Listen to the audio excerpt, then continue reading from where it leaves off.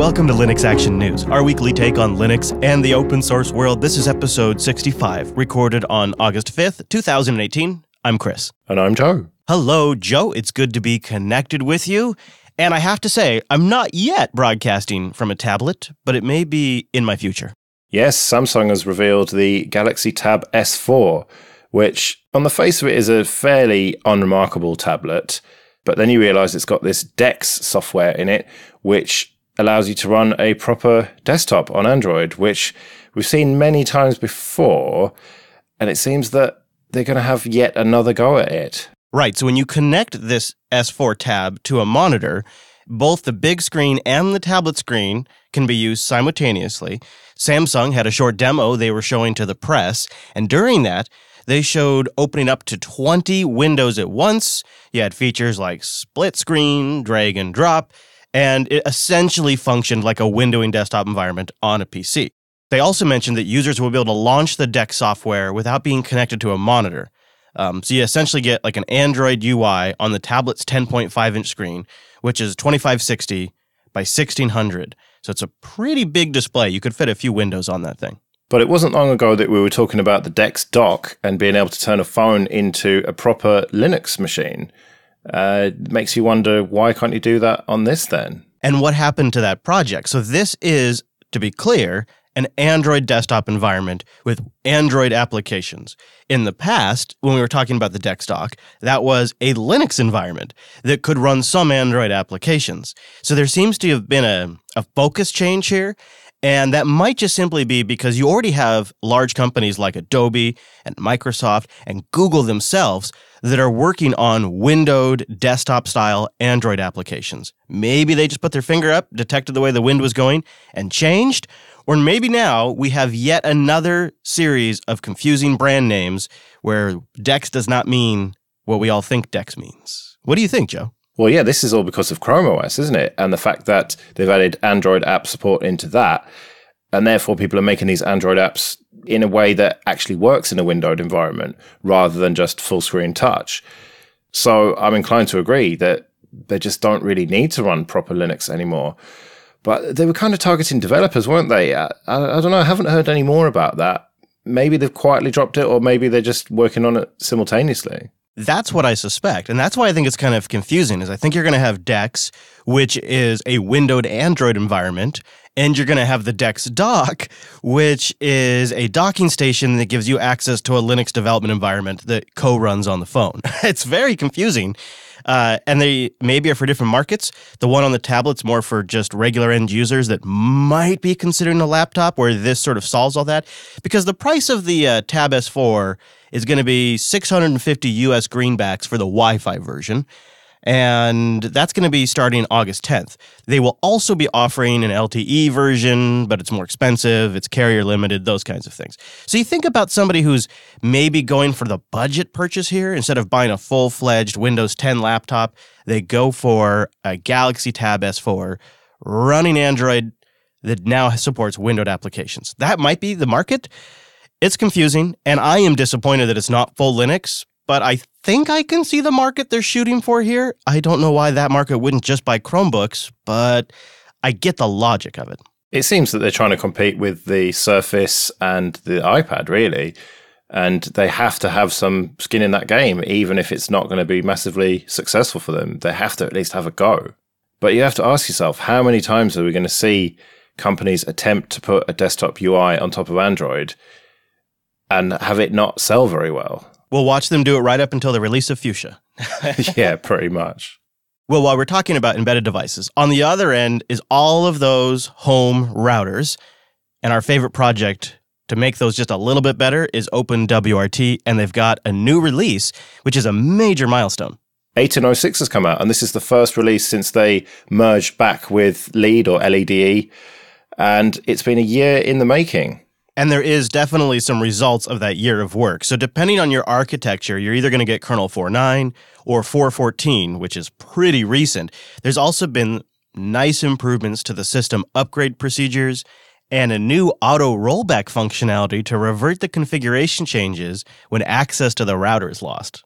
As well, of course, a bunch of other features, security improvements, and WireGuard VPN optimizations. And WireGuard's something that might well be in the kernel pretty soon. I hope so. WireGuard is some good tech. If you're not familiar, it's a secure network tunnel written from the ground up for Linux. It's been around for 3 years of serious development. It's in deployment at large corporations, and it's been designed with the primary goal of being both easy to audit by virtue of being small and highly secure from a cryptography systems and security perspective. Yeah, it's been an out-of-tree module for quite a while, and it's been pretty widely deployed in data centers and whatnot. So it's no surprise, really, that this is happening, but it is definitely good news. Yeah. And, as the very nature of being an out-of-tree module, it had its own Git repo and its own mailing list. So you could really specifically watch the development of WireGuard for a while. And they've been testing the WireGuard module against every stable Linux kernel since 3.10 on a variety of architectures.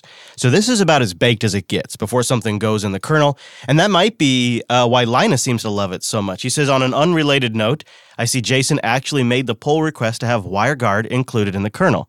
And then Linus goes on to say, can I just, once again, state my love for it, and I hope it gets merged soon? Maybe the code isn't perfect, but I've skimmed it and compared to the horrors that are OpenVPN and IPsec, and it's a work of art. Yeah, glowing praise from Linus there. But I didn't think OpenVPN was that bad. It's the kind of go-to for a lot of people. You got to think about it, though, from the kernel perspective. These are guys that are writing the Linux kernel, and WireGuard has been created specifically for Linux's kernel, Linux's networking stack, and all of that. And so OpenVPN and IPsec, while great, are not purpose-built for Linux. They're a general-purpose technology. They work on the BSDs, they work on the Windows, they work on the Macs. And so it's not like custom engineered for all of the particulars of Linux's kernel. And I think when you look at it from that perspective, they just think this is a work of art because it beautifully plugs in with all the stuff they've been building for years. And another great thing about WireGuard is the code's been audited by a couple of academic institutions, and those audits are being verified at the moment. So we pretty much know that it is rock solid. Last.ting.com. Ting is smarter than unlimited wireless because if you just use less, you pay less. The average Ting bill is $23 per phone per month. It's pay for what you use, a fair price for however much you talk, text, and data you use. But perhaps my favorite part, no contracts, nor the termination fees, no quote-unquote service agreements. And they've got nationwide coverage. Rest assured, they've got you covered with coast-to-coast CDMA and GSM coverage. So whatever better in your area or whatever device that you might have, which also means if you bring a device to Ting, CDMA or GSM, they'll give you $25 in service credit instead of taking it off a phone. And it'll probably pay for more than your first month. They got a bunch of great devices. They have a great control panel to manage your wireless account. I've been using Ting for over 4 years. I've also got 2 Ting MiFis that I have sitting in my RV ready to go whenever we hit the road. It's $6 a month for each plus Uncle Sam's cut. It's not a big deal to have that as an available option, and then I get 2 networks worth of coverage. It's a super great way to do wireless. It's smarter than unlimited. If you use less, you pay less. Last.ting.com. It's been a pretty good week for FOSS projects in terms of donations. Let's start with Elementary OS. They've had a large anonymous donation, and that has allowed Cassidy to go full-time with the project, joining Daniel there. So now they've got 2 full-time staffers. That's got to be good news for them. Yeah, and Cassidy comes from System 76, where I believe he's worked since 2014. In 2017, he was officially promoted to the UX architect for System 76 hardware, software, and tools, and of course, everyone's favorite, Pop! OS. This is a big move, and congratulations to Cassidy. And he says the continued support for our community, as well as a large private contribution, has given me the opportunity to go full-time and do this as my career. Now, here's the key part I took away from his blog post, which we'll have linked in the show notes. I plan to continue to focus on the areas I've been working on as a volunteer, plus dedicate time to working with OEMs, app developers, and other parties to help keep Elementary financially sustainable. So there's a lot in this paragraph, so I wanted to pull out a couple of details. Let's start with the last one. Keep Elementary financially sustainable. This is, right now at least, a one-time donation. So this will give Cassidy about a year's runway, but they will have to come up with other ways to fund that work after this year. So that's the financially sustainable part there, and I think that's interesting. But then this other line in here, dedicate time to working with OEMs. Well, now that's interesting, considering that Cassidy had been at System 76 since 2014. He may have a very good perspective on how to work with OEMs and how a distribution can work with OEMs. There's also a bit of talk at the end of this post about continuing their relationship with System 76 just from the other side now. You take these two elements together, I'm just saying Cassidy could be like an OEM ninja for elementary OS here and could create some great deals and have really good insights into how these companies actually function. Well, let's hope so, because we've seen a fair few smaller projects struggling financially lately. And there are definitely OEMs out there looking to put distros like Elementary on hardware because they've proven to sell pretty well. Really, the name of the week, though, is Handshake.org. They're a decentralized certificate authority and a peer-to-peer DNS service. The GNOME Foundation has received $400,000 from them, as well as Apache, the EFF, and other projects have received some funds. And the way the money breaks down for GNOME is $300,000 goes to the project and $100,000 goes to GIMP. That is massive, given there are so few people working on GIMP. That's going to be a lot of money for them. But what do you make of Handshake.org then? Is this revolutionary, or is it just yet another sort of ICO-based scam? I don't know if a scam's the right way to put it. Maybe an ICO hopeful. I mean, Handshake in at least in theory is a great idea. Decentralized, permissionless, naming protocol that's compatible with DNS, where every peer is validating and in charge of managing the root zone with the goal of creating alternatives to existing certificate authorities. I can tell you that's something the internet desperately needs. And they're really not trying to replace DNS, but to replace the root zone file and the root servers with this handshake system. And I think that's a pretty clever idea. I don't know if it's possible, but it's clever. This sounds like ideal TechSnap material to me. Maybe you and Wes could go into this in a bit more depth. Perhaps. Well, let's keep the decentralized train running here because Mozilla would like us all to talk about the D-Web. Yeah, the decentralized or distributed web. And this is a post on the hacks.mozilla.org blog. And it's a little bit light on content. It's more kind of queuing up what they're going to be talking about in a series of blog posts. But it really does raise a lot of the issues that centralization have caused. And hopefully this is going to offer some solutions to that, kind of spotlighting various projects that are aiming to avoid this centralization problem. And they're going for the hard kind of centralization. I mean, social networking and that kind of stuff is going to be in this series, it sounds like. But they also want to try going after things like the DNS system and also certificate authorities, try to decentralize those aspects of the web. So they say in a series of posts, they'll introduce projects that cover social communication, online identity, file sharing, new economic models, as well as high-level application platforms. All of this work will either be decentralized or distributed, minimizing or entirely removing central control. Now, the whole post has more, including diagrams about the differences between centralized, decentralized, and distributed. So you might want to give it a read if this is an area that kind of gets you excited. linuxactionnews.com/65. But it's not the only thing that Mozilla have been up to this week. They've also announced evolving the Firefox brand and talking about how they've got two possibilities for the visual branding of Firefox. And they're not asking people to vote. They're kind of asking for opinions, but they're saying that's not necessarily going to influence their decisions. And they're two quite distinct visual styles. And I must say I prefer the second one. I thought you might. Yeah, it's much more traditional. And I kind of like the first one. They call them System 1 and System 2.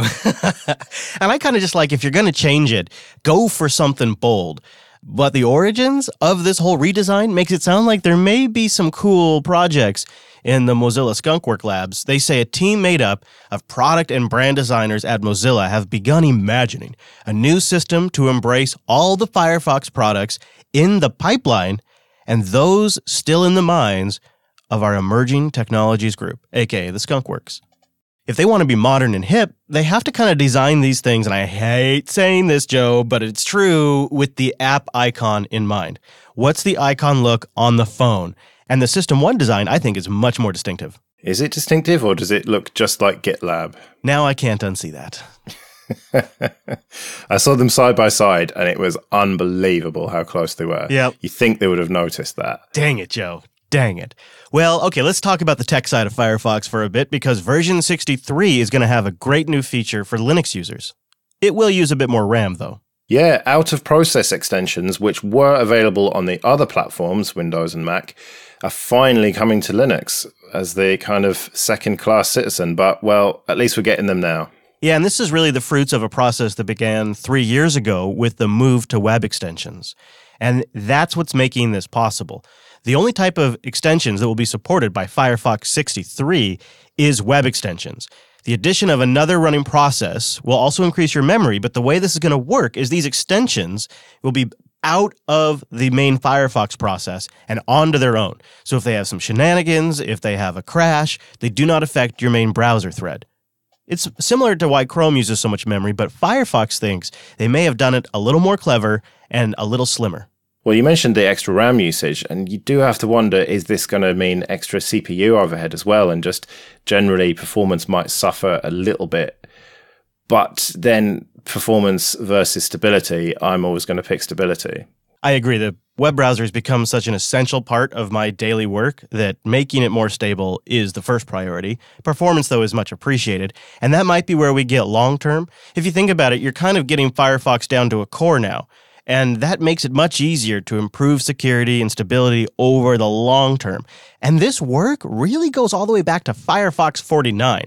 It has taken a while for us Linux users to get this, but this has been something that has been done right, has been well engineered, and it's a long-term work that isn't even necessarily done with this stage, but this might be one of the most significant stages of this work.